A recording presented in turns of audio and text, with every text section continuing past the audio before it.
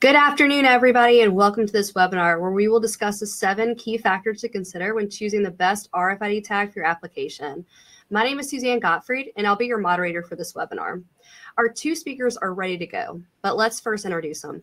So we have Martin Liebl. Martin Liebl heads up product management for RAIN RFID tag chips at Impinj. He has 20 years of experience in semiconductors with a focus on different RFID technologies, including RAIN RFID, NFC, and MyFair.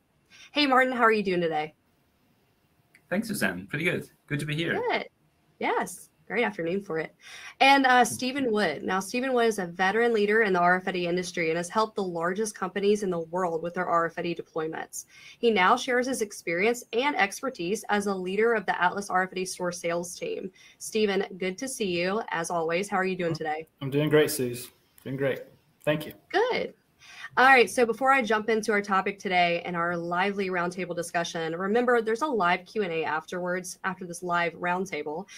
So whenever you have a question, just go ahead, type it in the chat feature of this platform, so it'll be ready and on standby for the live Q&A. Now that we have the introductions out of the way, let's jump straight into these 7 factors. The following 7 attributes should be considered when selecting a passive RFID tag: frequency, environment, mounting surface, size, attachment method, read range, memory, and then we also have some other considerations as well we'll throw in at the end that you might want to think about. So let's jump into frequency. All right, guys, we know that RFID tags, along with readers and antennas, all have frequency ranges. Martin, what can you tell us? Like, what do we need to know? How do we pick the correct range? And how does this tie into our country's regulations? Right. So on the one side, I think it's important to mention that the tag chips themselves can handle all different kind of frequency ranges, but you still have to comply to the regulations in a specific country. So the readers that you install have to be compliant with the regulations. So FCC for the US, ETSI for Europe, for example. And then what you want to do actually is to see how you can tune your tag chips or your tag, including antenna, to those frequencies. So now if you have a sole country where you want to operate, you can tune them to that specific frequency range. But if you want to have a global tag that kind of travels from one region to another, you want to make sure that the tag is also optimized for both of those regions. Okay, that's a great beginning starting on this topic. So Stephen, what about if you're unsure about the frequency range that your country operates in? How can you figure that out? Yeah, I mean, it's one of the things that we can give clients guidance on, right? It's one of the first questions that we ask when we're approaching an application is, where is this going to be deployed? But if you're curious about your specific, your region's frequency range, GS1 has a document that outlines those regulations that, we can provide as a resource that you can go to that outlines that really clearly. Awesome. Awesome. Martin, what happens if you don't go to that GS1 website and you purchase the tags tuned to the incorrect frequency? What can you expect? So what you usually can expect that the performance isn't as good as it could be. So you're still working, right? You're just shifting the optimal operating point into a region where you don't gain the most read distance, for example. So it's still operational, but you might not get the results that you expect. Okay. All right. So, Stephen, here's a good question for you. Mm-hmm. So can you have an individual frequency band reader, such as a reader tuned to FCC or ETSI, and a global tag, or vice versa? And how would that affect your system? Or would it affect your system? Yeah. So, when it comes to the tag, you can't have, like Martin mentioned earlier, a global tag. We have several clients that, have global applications where tags are moving from continent to continent and region to region. So in those cases, it's really important to select a global tag. But it doesn't work the same way for readers.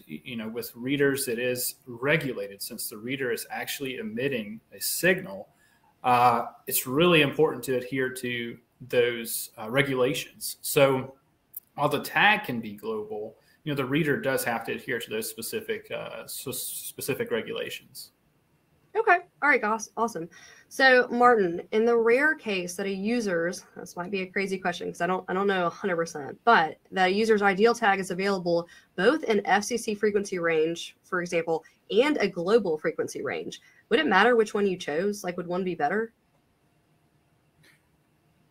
So if the tag is available in both and you want to operate in either, so all things being equal and you reaching the desired performance of the tag, you could choose either or based on, for example, availability or other parameters. But if you really want to go to the edge of performance, you really want to be sure that the reader system and tag system is fully aligned on each other. Awesome. Awesome. So now we talked about how our global location affects a tag's frequency range. Let's talk about our physical environment. Stephen, what type of environmental factors should we take in consideration when we're choosing the ideal RFID tag? Yeah, I mean, we want to take into account as many factors as we can, but there's a few that really make a statement, right? You want to take into account temperature, moisture exposure, whether the tag will experience any impact. Those are really important factors to consider. Especially when it comes to like temperature, for example, tag performance can be affected by temperature. But those are the main points you want to be conscious of when you approach selecting an RFID tag. Okay, so back to you, Stephen. Still, so liquids are a big factor. I know you kind of mentioned moisture. Mm-hmm. Is there a wide selection of RFID tags that can survive moisture in the environment? And how would I go about choosing a tag that I know could survive my environment's watery areas? Yeah, I mean, that's a great question. So, just like just about every other piece of technology available, tags will have an IP rating too, or an ingress protection rating as well. So, when it comes to moisture exposure or dust exposure, you're going to want to look at that IP rating. And if it's going to be in a really moist or maybe even submerged, a tag being submerged in liquid, you want to make sure you're selecting a tag that's going to be able to withstand that condition. Okay. And Martin, I know Stephen mentioned high temperatures, but why are high temperatures important when it comes to a tag in general and the tag's data? Right. So on the one side, as Stephen mentioned, temperature is important also for the durability of the tag itself, of the material, of the connection between different components. On the other side, temperature has an impact on the data retention, as we call it, on the chip itself.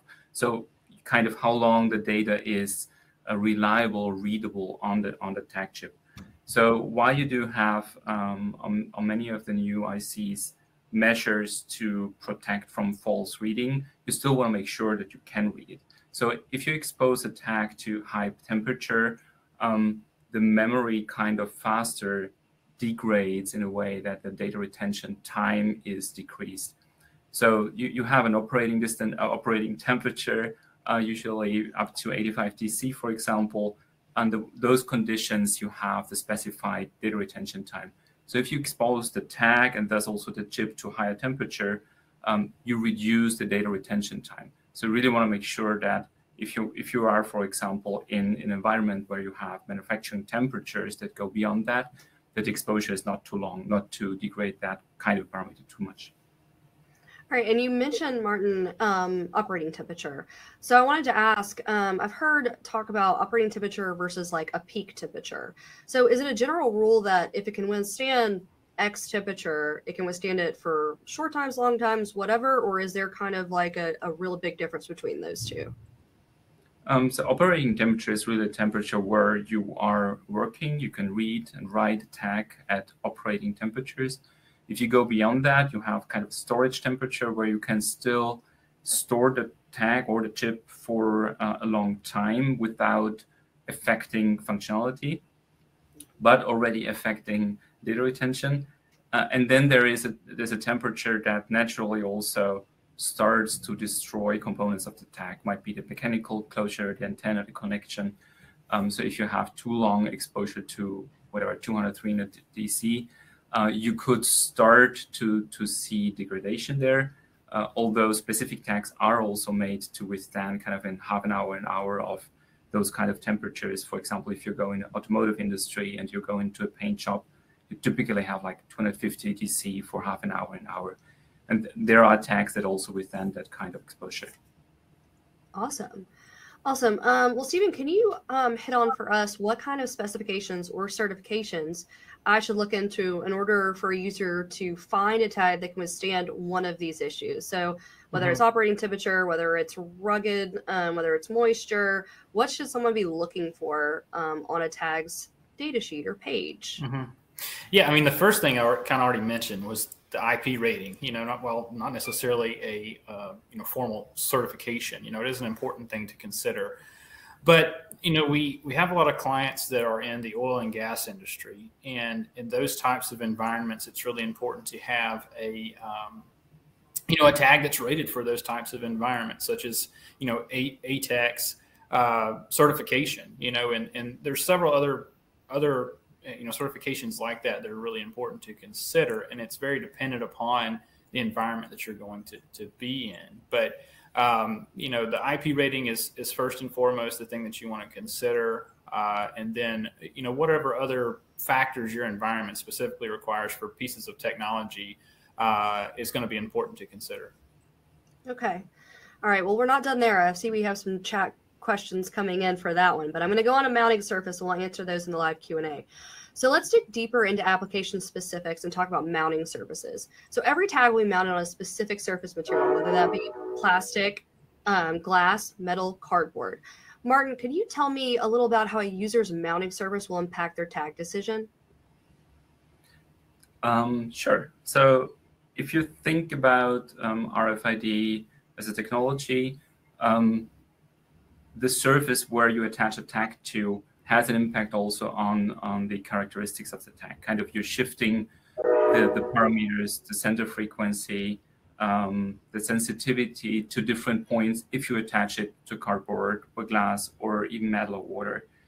So what you want to make sure is that in the way that you use the tag, like kind of attached to a glass surface or attached to a metal surface, you're finding the optimal operating point, which means you want to choose a tag that's actually optimized to be put on those surfaces. So if you don't do that, again, similar to what we said earlier, you still will have potential readability, but you degrade the performance.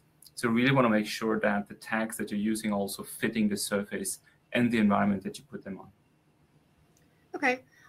So Stephen, is each tag designed for a certain surface, or are a lot of tags just designed for kind of some broad surfaces, and then we have some key specific tags optimized for kind of like what Martin said, like optimized for glass or metal?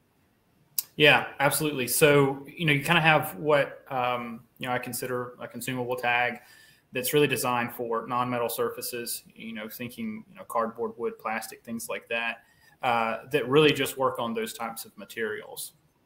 When you move to a metal surface, it's really important to select an on-metal tag, one that's specific for, that metal surface. And usually an on-metal tag is also suitable for, like a liquid containing containers, right? Like a plastic container or something along those lines. Usually work fairly well, like a on-metal label or something along those lines.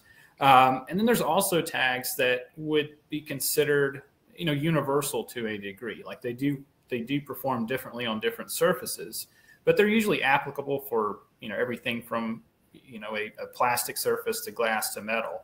And those tags work really well for asset tagging. If you're trying to tag a bunch of IT assets and you have, PCs with metal shells or plastic shells or keyboards and monitors and things like that, those tags are really useful for those use cases. It really helps narrow down the selection to a singular tag that could perform potentially across those several different surface types. Okay. Now, Martin, I know Stephen kind of talked on this a little bit, but we talked a lot about optimized. So I know there are a lot of tags out there optimized for metal, for glass. Can you tell us why those tags should only be on the metals that the materials that they're optimized for? So, for instance, why would I not use a metal mount tag if I have a bunch of metal equipment, but I also have a piece of cardboard? Why should I not use my metal mount tags that I already have in stock, whatever, on my piece of cardboard? So I think there are two elements of it. On the one side, an on-metal tag uses more materials that are actually making it work on metal, which also makes them more expensive than a normal tag that you put on a cardboard or on a label, on a hang tag, for example. So that's probably the most important factor, but also the performance difference, I think, is the other one. Reflecting to what Stephen said before, that there are universal tags that you can put on different materials. What we also actually implement in the new generations of tag chips are features like the Impinj auto tune, which is actually sensing kind of the environment, sensing the surface that you put the tag on, and it's tuning itself to an optimal operating point again. So regardless if you put it on cardboard or on a jeans or on plastic, it will always try to optimize the operating point. It can do magic, but it can help you quite a bit to be more universal in the environment that you're used in. I mean, it kind of sounds like magic, though. I mean, to be honest. Just a little bit of magic. To me, it is sometimes. So what, just hitting on that last point, what ICs do y'all have that have that auto tune feature? That sounds super cool, but I know a lot of people out there might want, a tag that can sense that. What can you recommend from y'all's ICs? So we had it on previous generations as well, but the whole Monza R6 and the R6P family had it already. And the Impinj M700 series of tag chips all have the auto tune already in an enhanced variant implemented. Awesome. Well, we know where to get it now. All right, Stephen, kind of what Martin said about materials.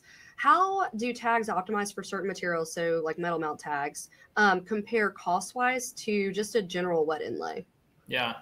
I mean, obviously, with a non-metal tag, I mean, it's additional material, right? And because of the additional material, have additional cost. But, in comparing what I would characterize as, like I mentioned earlier, a consumable tag that we're putting on, a cardboard packaging that we're sending to a retailer or something along those lines, where we're using millions of tags a year, that tag cost can be anywhere from 7 cents up to 20 cents per tag.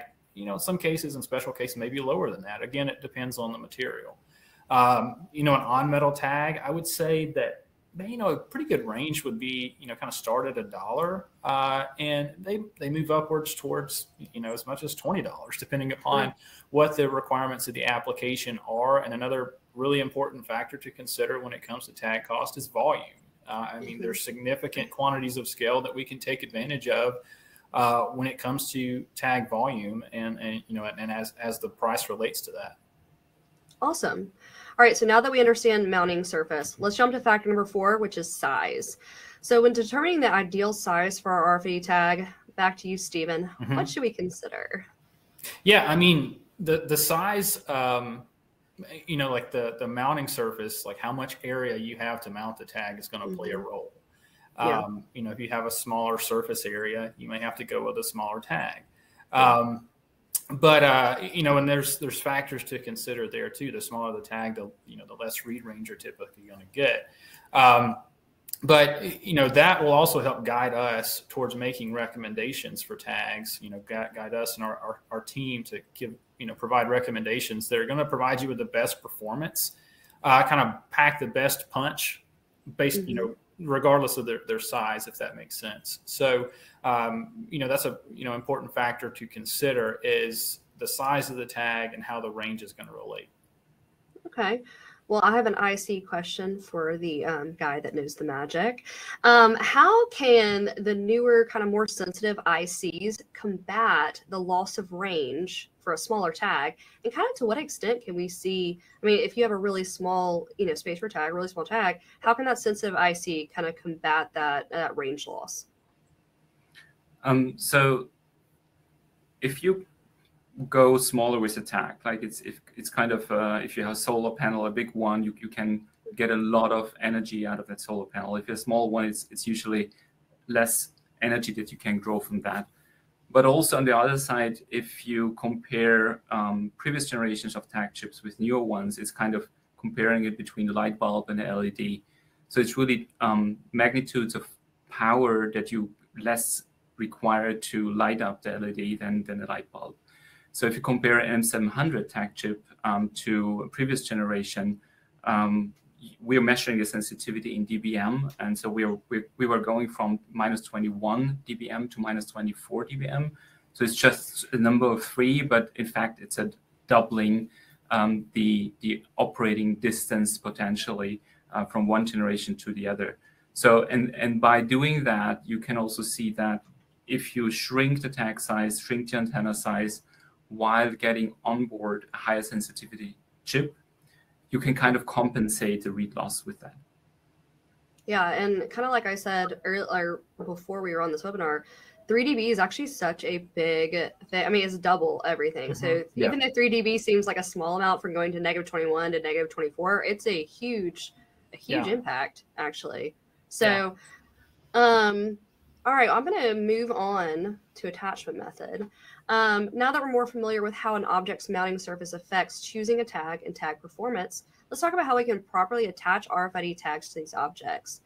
Martin, can you tell us what are some considerations for determining the best attachment method?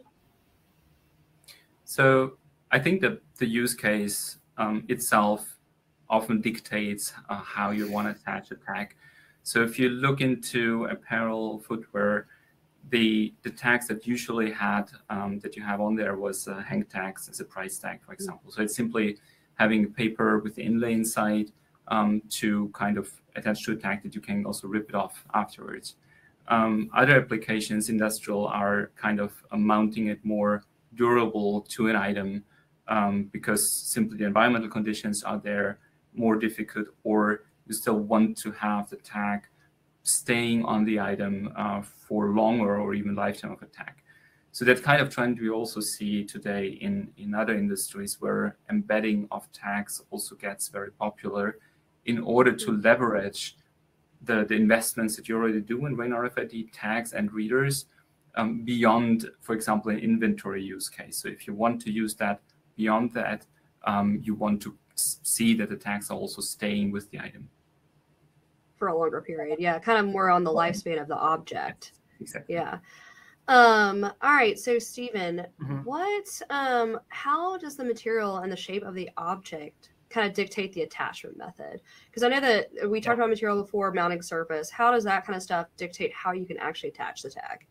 Yeah, I mean, so with the majority of applications by far and away in terms of just sheer volume of RFID tags, most of them are using a pressure sensitive adhesive. They're like a, like an envelope label, right? You peel them off a reel and you stick them on a package, and you're either doing that manually or with an auto applicator or something along those lines. So, that's really applicable for, again, like a cardboard packaging or, a plastic surface or something along those lines, right? But if it's a more sort of porous surface, right, like a wood or, something along those lines, you may have to use a screw, right, or, something that's really going to penetrate that surface well.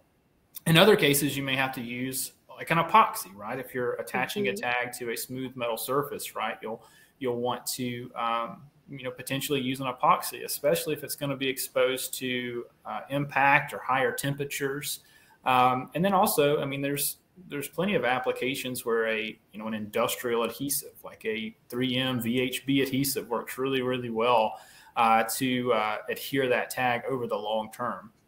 So, I mean, rivets are really popular too, like a thin plastic or metal surface that you're trying to attach that tag. A rivet works really well too. And it's really a really efficient method of attaching, a tag, really durable, efficient method of attaching a tag in a short period of time. Okay, awesome. So let's move on to one of the most popular factors to consider when choosing an RFID tag, read range.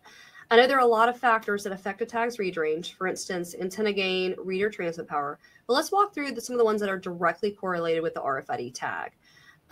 So Martin, I know that Stephen talked a little bit about size, but can you quickly talk about that point again, since it's such a large factor when determining read range? Sure. So as I mentioned before, you can think about the size of a tag being like a sponge. Stephen, thanks for the analogy from yesterday. Yeah, sure. So the bigger the sponge, the more energy you can include in there, and then also pass forward to the tag chip. So if you have a large tag size, kind of you can get a more operating distance, more read range from that. Smaller sizes would therefore correlate to a shorter read range. But as mentioned before, there are ways to kind of compensate it. If you have a higher sensitive tag chip, you can kind of compensate part of making tags smaller. So why small tag is anyway desirable is because it also correlates to simply cost, because it's less material for the antenna and therefore also a less costly tag overall. Okay, awesome. So Stephen, what if you're testing and receive a less than optimal read range? What are some things you consider about the placement of the tag that might impact that read distance? Yeah, I mean, the placement of the tag is an important factor, especially if you're tagging, say liquid containers with liquid inside it. Like you really want to tag in an air space where there's, kind of removing the tag as far away from the liquid as possible, or potentially metal surface if it's just a non-metal tag. So like the placement's really, really important, but, like if you're able to use a bigger tag, use a bigger tag. But, there's other factors too, like you mentioned, Suze, a higher gain antenna, increasing the transmit power, looking at your antenna design, like the antenna design of the inlay. There's a lot of performance that you might be able to gain by using a different size or shape antenna. Like some tags are specified for item level tagging, that work really well in a dense environment. Like say you're, pushing 500 tags through a dock door and you want 100% read rate. Well, you're only getting 80%. Well, maybe, like we need to, look at a different tag type, something that's more specified for something along those lines.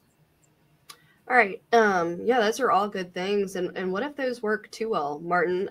What about getting too much read range? Because these chips are so sensitive now, is too much read range a possibility? And what steps could you take to actually control that read range? So I think it is an actual possibility that you want to read less tags than you actually get on into the reader field. So on the one side, you can play around with the tag size itself to say you really do not need at all that kind of read range. On the other side, there are also ways on the reader size to contain the reading volume, if you wish, to only read desired tags. The other thing that you can do is actually leverage functionalities, features from the Gen 2 V2 protocol to only select the tags that you really want to read based on the content. Okay. All right. Awesome. All right. Well, on to our seventh key factor to consider. Time is actually flying by. It's kind of crazy. Let's take a look at memory. So now everybody knows that each RFID tag has an integrated circuit, and within that integrated circuit is the tag's memory. So Martin, back to you. What would you say is the average memory size for an RFID tag, and how would users know that they need more than average? So the average is around 96 to 128 bit of memory. Notably for everybody new to RFID, we're not talking about byte, megabyte, terabyte, but only bits. So very little data. We really want to make sure to keep the memory requirement and the area requirements on the chips themselves low. So the 96 to 128 bit are actually perfectly fitting for numbering systems from GS1, for example, that are numbering items according to the manufacturer, the item identifier itself, but also leveraging a serial number that's part of the SGT, as it's called, the serialized item identification number. So those 96 to 128 bits are actually the most prevalent today, but there are also, and we are also in a portfolio, tags that have much more than that, kind of in the kilobit range of memory. And those are usually used when you want to have memory that's also available offline, if you wish. So with the 96, 128 bit, you go online and have an online database that gets you the most important properties of the item. If you have more memory, you can store a batch number, expiry dates, but also manufacturing data that should travel with the item on the tag itself. Yeah. So, Stephen, can you tell us a little bit more about that decision to and I like the way you put it, Martin, online, offline. What factors should users take into consideration when they decide to either encode that full data and use that kilobit, which would be crazy, or do association to a database? Like, what are some other factors, and what applications typically make one decision or the other? Yeah, I mean, I would say the first thing is just the amount of data and even the data format. But the amount of data is really going to dictate, whether that's plausible or not. I mean, we're talking about a very, very small amount of data. So, in most cases, we're programming a unique ID to that RFID tag and associating that with information in a database. So when you read the RFID tags and your software is configured to query that database, when it does so, like you're looking at information that's relevant to your business and helps you make business decisions, because all that data is associated with an asset ID, a lifetime of a product, like maintenance records and things like that. Can I cut in for a second? Sure. I have a good metaphor for that, actually. Yeah. So a lot of people worry that people are going to read the tag and get the data off of it and that it's going to hurt something somehow. But if you think of a tag having that number, it's almost like a license plate. So you see people driving all the time with license plate, but you don't know that number correlates to John Smith in Birmingham, blah, blah, blah. Like there's a database that associates those two things. So if you're just looking at that license plate on a daily basis, you have no idea what those numbers mean. And that correlates back to the EPC number. Is that, yeah, that's a really good analogy. I heard that metaphor the other day. I thought it was great. Yeah, no, that's a really good analogy. So it just allows you to, give a digital identity to, that item, that asset, right? Yeah. And store so much more information in a database and build a UI on top of that that's really useful, that helps you, pull reports and, ad hoc reporting, and helps you make business decisions based on the information that's really relevant to you. In the other case, like we work with several automotive manufacturers that, need data to pass from, a tier 3 to maybe a tier 2 supplier or something along those lines. And, that's where it's really important to have that, some data offline. So when tier 3 encodes the tag, tier 2 knows what that item is, when it was manufactured, what line it was manufactured on, what date it was manufactured on. So if there was a quality issue or something along those lines, they'd be able to track it down. And instead of, spending a tremendous amount of time on identifying where that error could have happened, they can really pinpoint, okay, this is the batch where the error was, and identify the error quickly, more quickly than in the past, and just reduce the investment that they're spending on things like that. So that would be an example of when you might want to store that data offline. Another example would be in like the aerospace industry, where you're tagging specific items that have really like data that's going from airport to airport and country to country, and it's really important to have that data in a standard that several different companies are going to be able to read and understand. Yeah, that makes a lot of sense too. All right, Martin, I'm going to ask you this question. How does a user's industry affect the memory type and size they choose? I know that kind of has to do back with the ISO numbering schemes and stuff like that. So if you're in a certain industry, I know I've seen some chat people coming through, I'm in this industry, I'm in this industry. How would your memory type and your size kind of play a part into your industry with that? I think it's going back to what Stephen reflected on. It's kind of the online, offline use of data, how you want to reflect item level information on the tag or in the database. I'm not sure if it's really like unique per industry. I think there are simply different implementations or possibilities, how complicated IT systems are for the one or the other industry. Do you need to pass along a tag along a value chain that has different IT systems, so they are probably not even able to access the same databases? So you need to pass on information actually. So I think there are a lot of considerations on the content itself, based on the use case and the capabilities in your IT systems. On the other side, I think the license plate that you mentioned is definitely also something where you're abstracting the identifier to a maximum, right? You only have a number on there, which does not reflect any item level information. So these are things that we see coming up, but it requires a lot of integration into IT systems. Yeah, that's a great answer. All right, so now that we've gone through the top 7 key factors for consideration when choosing an RFID tag, we're going to quickly touch on a few factors that a user might consider in a specific application or a specific environment. So one example of this is privacy. Martin, can you take us through when privacy would be needed to be taken into consideration when choosing your tag, and what kind of features users can look for on RFID tags that might address that need? I think you both touched on it before, right? The more data you have on the tag, the more privacy becomes a concern for consumers in general, where you don't want to be identified by the tags that you have on you. If you are talking about embedded tagging as a trend, the tag would stay on the item, on the product for a lifetime. So somebody could go along and read your tags, and it's an actual topic in the industry and in certain regions. Europe has, with the GDPR, a regulation towards privacy, and it's very strict in what you can and should do with data. So on the one side, the 10.2v2 protocol already incorporates some features under the untraceable command, which makes the tag either readable from a very short distance, or it can hide certain amount of data.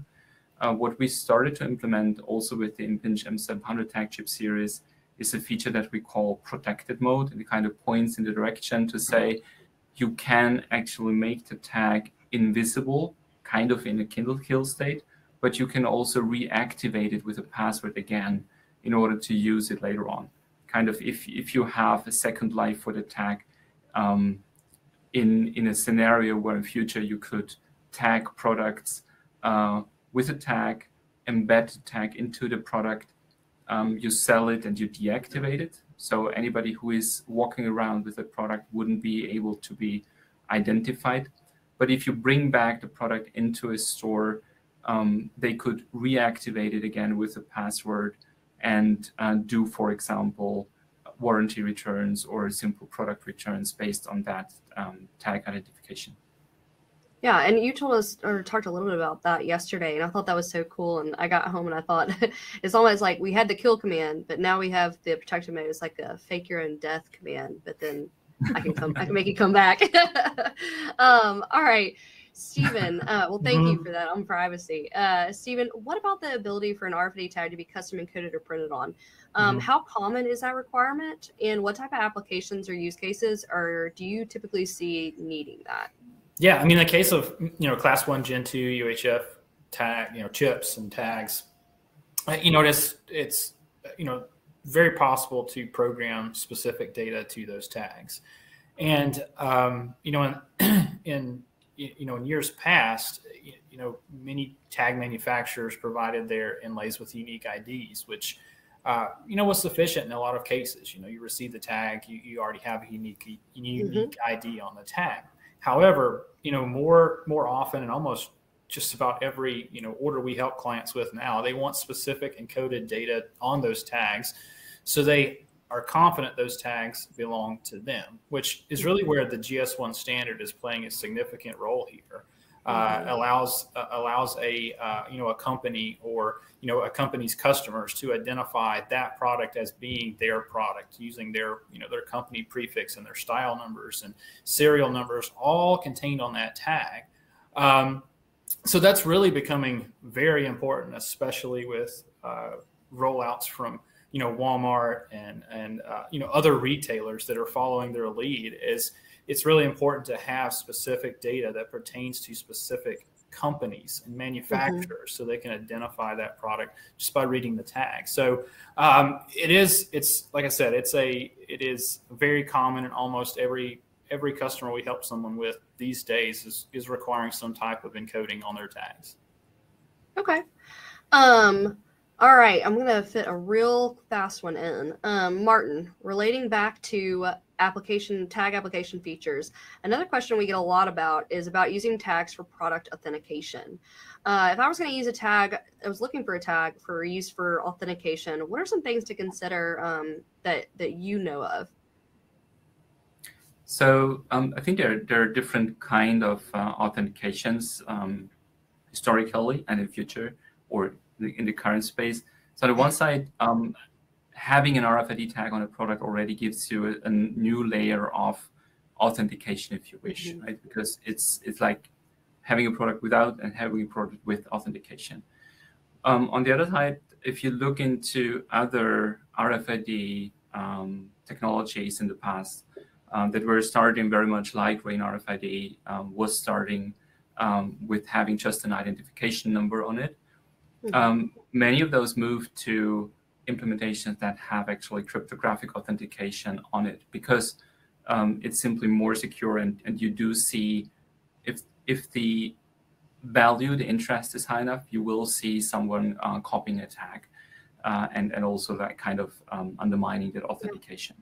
So what we brought out last year is the Impinj Authenticity Solution Engine, featuring also an Impinj M775 tag chip that can leverage this cryptographic authentication. So it's combining a set of solutions, including the tab chip, including a backend service, to have a more secure way of authenticating products. So we're working together with partners who actually then hold this item level database. So it's something that we don't do. We only do the technology part, if you wish, the authentication part. And other partners are already hosting and handling item level databases for customers. Awesome. Well, I know that there are some people out there that do want to clone tags. I had a question the other day on one of our videos asking if I could help somebody get the information on a cup at Universal Studios so they can get free refills from now on. So there are definitely some people out there that need that, you know? So, all right, so that's it. Before we jump into our live Q&A, I just want to mention we have so many great resources for you guys to learn more about these topics and more on our website, which is atlasRFIDstore.com under Learn in the top menu bar. And if you're ready to start testing RFIDs, remember to check out our Impinj RFID sample pack, which can be used to test a variety of RFID tags for your application or create a custom sample pack with one of our experts anytime in the chat feature. So with that, let's go ahead and jump directly into our live Q&A. I've seen a ton of questions coming in. If you have questions now for Martin or Steven, go ahead and send it in. We already have a bunch of questions in the queue, but if we happen not to get your question, we'll respond individually via email in the next few days. So I'm going to go straight into our Q&A questions. All right, so we have our first one, which is, if I'm only operating in an FCC environment, is it better to use a tag that is specifically manufactured for the FCC range? That's kind of what we talked about earlier. Martin, can you give us a answer for this person? Sure. I think that the straightforward answer is yes, I would do so, because you can optimize the tag better, the antenna better, if you're optimizing it for a single frequency band. Awesome. And this might be a good one for you too. What is the expected lifespan of a tag? I think that's you're like, that depends. It depends. Yeah, it really does. So there are multiple components to that. On the one side, we talked about data retention time, kind of how long data is still on the tag and readable. And this usually goes from 10 years or longer if you go to industrial applications. So that's the kind of the IC point of view, but then you also have for sure the mechanical point of view of the antenna connection to the tag chip, but also the whole tag lifetime itself. So I think it's a depends question, and I think it's best to understand also the overall tag lifespan itself. Okay. All right. So from a consumables product perspective, what concerns or recommendations are there for applying tags to flexible polyfilm packaging, Steven? Do you know much about flexible polyfilm packaging? Well, I mean, I think that yes, actually yes. So like we've Okay. we've kind of had a lot of this lately with packaging suppliers for you know retail stores like Walmart and Dillard's and Nordstrom's and others. I mean, like it's really important to consider the type of adhesive that you're using. You know, sometimes that film can be a little, you know, stretchy, if you will, and like that'll affect how well the tag adheres to that material. We also have concerns about recycling that material, right? And you know whether or not RFID tags are recyclable. You know, and since they have a a metal antenna, they're not recyclable with plastic, if you will. So you know, with those customers, we usually work with them on a removable adhesive, so they can apply the tag, but in order to recycle that, they can remove the tag and still recycle the plastic. But the tag is definitely will adhere to that material well. But the flexibility is one thing that we would need to consider when we select that adhesive. Okay, yeah, I like the removable adhesive factor. All right, so this is a good question. Maybe I'll get both of your insights on this. So if you have to reduce the read range of the tag, what would be the first thing you would modify? Would it be reader sensitivity, reader power, tag model, size? This person only wants to know the first answer, so maybe I'll get it from Steven and then Martin. Well, I mean, that's a good question. I mean, there's so many, and like, we didn't really have enough time today to cover this, but there's so many factors that affect it. It's hard to answer it with just one thing. But I would start with the reader transmit power. So just turning the volume down. But I think it's really important to cover the other factors really quickly if I can. You can reduce the transmit power. You can, if you're still getting too much range, you can try a different tag type. And one of the things that we can really help you with is we never recommend just a single tag when we're starting a project. We recommend an assortment of tags that you can test to make sure you select the one that's optimal for your application. So the type of tag is the other factor, or the size of the tag, right? And then also the antenna. So like there's tons and tons of different types of antennas. You only want one, Steven. Steven. Well, I know, but it's really important to cover these things, please. It's really important. So, but the antenna gain, like if you're using a really high gain antenna, and you're reading too many tags, we can help you with a lower gain antenna, more mid-ranged antenna.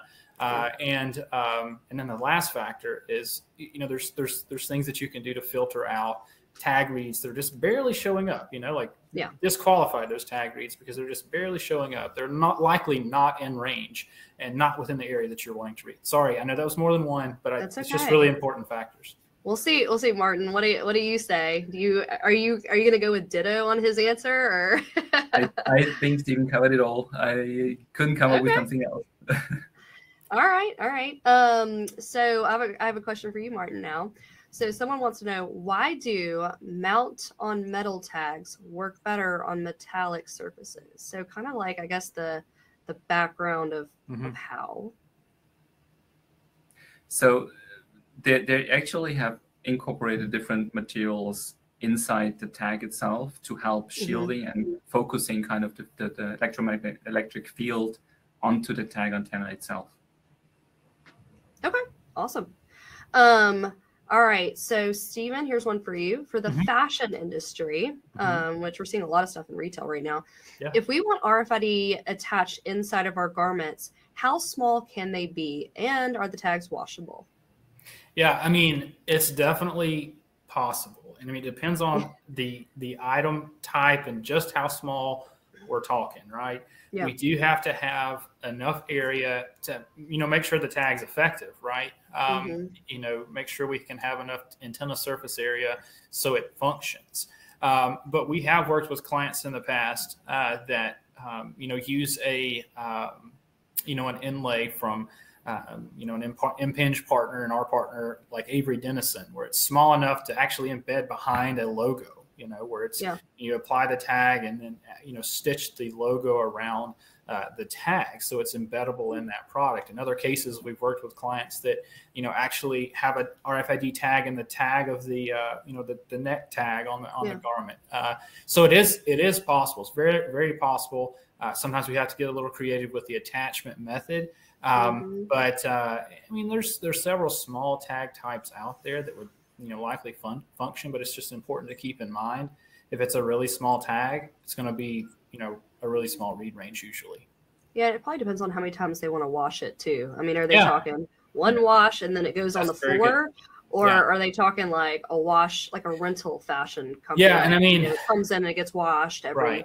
Yeah, that's exactly right. Like there are tags that are more durable that can withstand up to like 200 wash cycles, and that like repeated temperature exposure in a washer or dryer that are work really well for. We see them a lot with with linens, like in hotels. And towels for gyms, but also, in the clothing rental industry where there's a tag embedded in the garment. It goes to the client. The client wears it for as long as they want, and then they ship it back, and it ships back, all wadded up in a box. But they send it through a portal, and it's like, okay, we got it back. So there's a few different ways that's possible. All right, awesome. So I got another metal question for Martin. When working with on-metal tags, do you need to consider the type of metal? That's a good question. I know. I have never thought about that. Steve, may I pass it on to you? Maybe you know that better. Yeah, I mean, that's a really good question. I mean, I don't think so. Like, the placement of the tag, and usually you can find this on a tag data sheet, or we can learn it from a tag manufacturer, manufacturer that's taking an Impinj chip and putting it on an inlay or, within a on-metal tag. But usually they do have some guidelines on, attaching that tag to that surface. And sometimes it's, attaching it in such a way so there's more surface area on the right side of the tag versus the left side of the tag.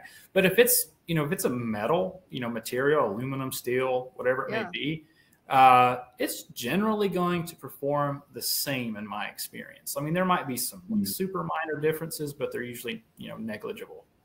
Yeah, I've never thought about that before in my life. So I'm like, wait, I have no clue. All right, so this one can be for Martin. I think this might be a no, but do you know of any tags that can be turned on and off while mounted? So it's already mounted on a piece of equipment. Can you turn it on and off? Turn it on and off let me answer it how I would answer it. So the Impinj protected mode can kind of turn a tag on and off, or off and on if you wish. So make it invisible and visible again. So if that answers the question, other than that, so that would be the only way that I would need to turn tags off and on. I think so too. And with passive tags, it's not like they're always on like an active tag would be. So they're not broadcasting a signal constantly. If someone's worried about RF waves, that's not going to be a problem unless you're trying to read it. But yeah, that protected mode, that's exactly what I would suggest. Yeah. All right. So I don't really know who this one would go to. So feel free to jump in. Throw it up there. Yeah. So we have this client, this person has an X-array to monitor pallets in their facility, which X-rays are awesome. What is the recommended tags to use? And I guess she's saying, telling us her setup. She's monitoring pallets. And do the orientation of the tags matter? The X-arrays are installed on the ceiling and pallets are made of PVC.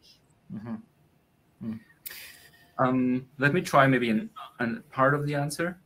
So the orientation of a tag, if you wish, has also an impact on reading distance. So if you look at a tag from one side or 90 degrees rotated, you could get a very good reading distance and then probably none at all.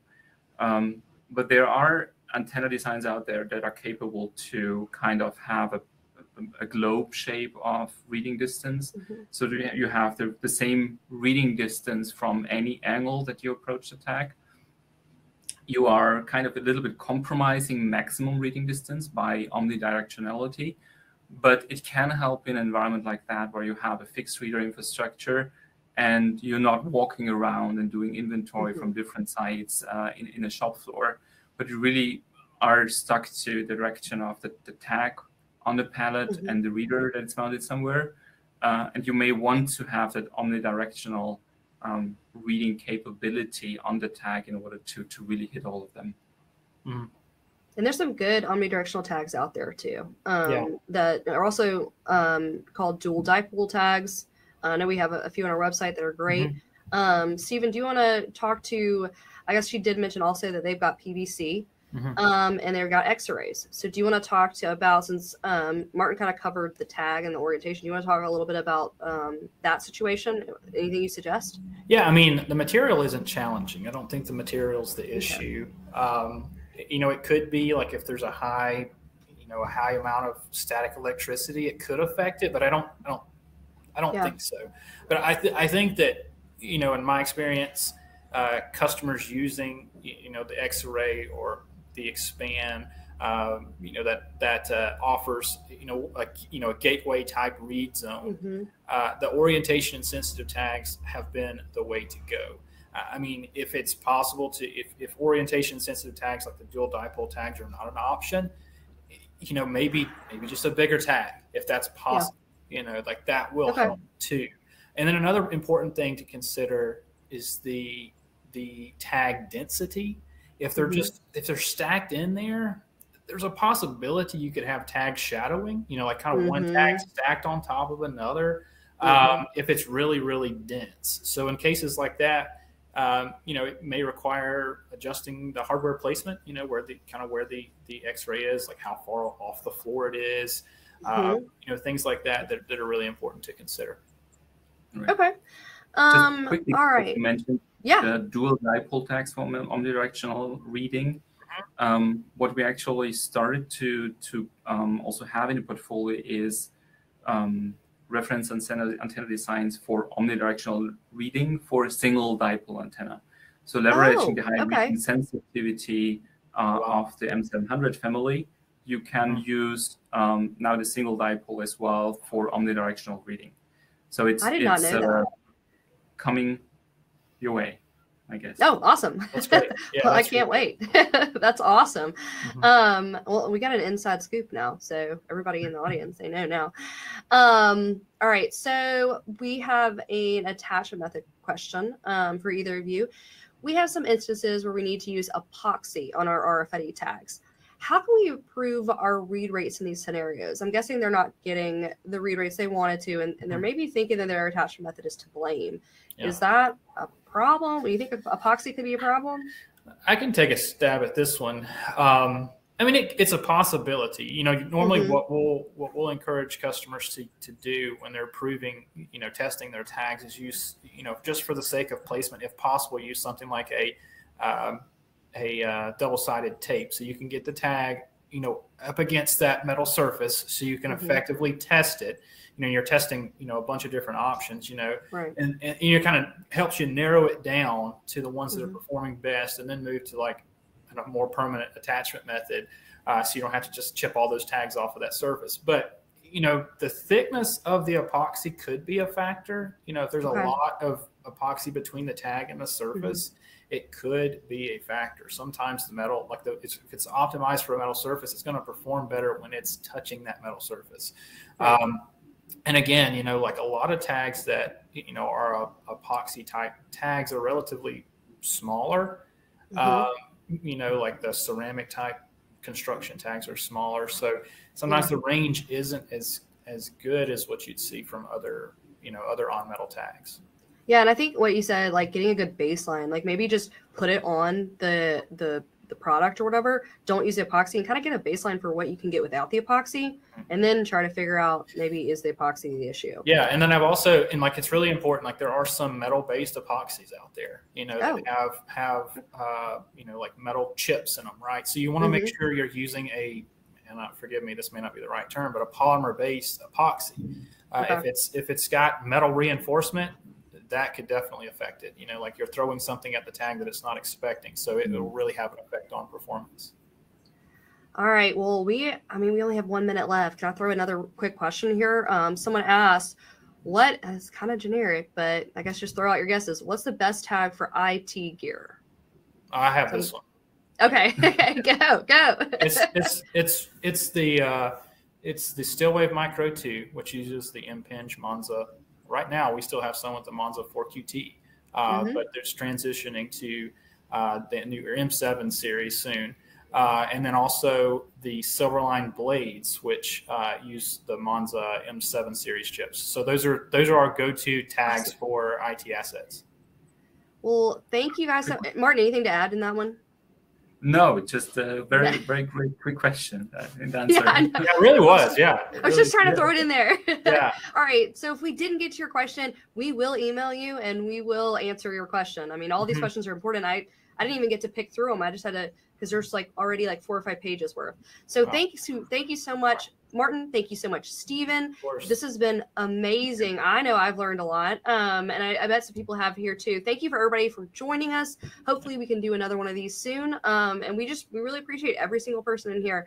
If you need any guidance or feedback, our website, Impinj's website too, and I think we have a handout on and an email going out after this as well. So stay tuned for that, and just let us know if you have anything else that y'all have questions about. Absolutely. All right. Thanks a lot, Suze. Bye, guys. All right.